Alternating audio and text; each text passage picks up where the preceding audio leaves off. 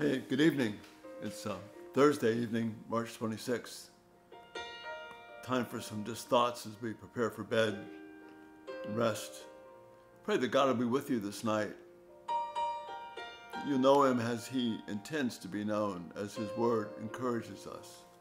Psalm 91, just a couple of short lines here. He who dwells in the shelter of the Most High will rest in the shadow of the Almighty.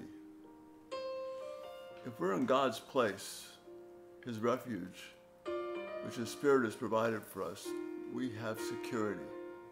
The Almighty means the Lord of hosts, the ones who can take care of any enemy that's before us. We can trust in Him.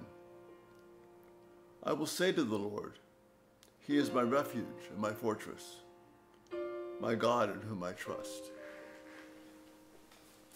Is God your refuge and fortress?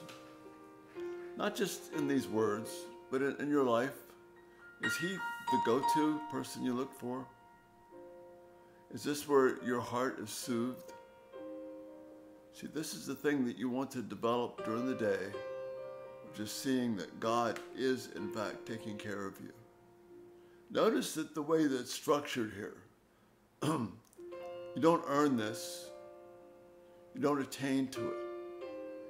God simply is your refuge and your fortress. He is the one you can trust. You can't earn it. You can't obey into it. You can't love your way into it. You believe your way into it. And you accept God's truth as reality.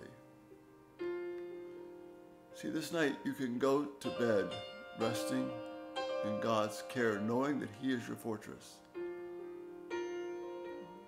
Even if you forgot to read and think about God at all, He is your fortress.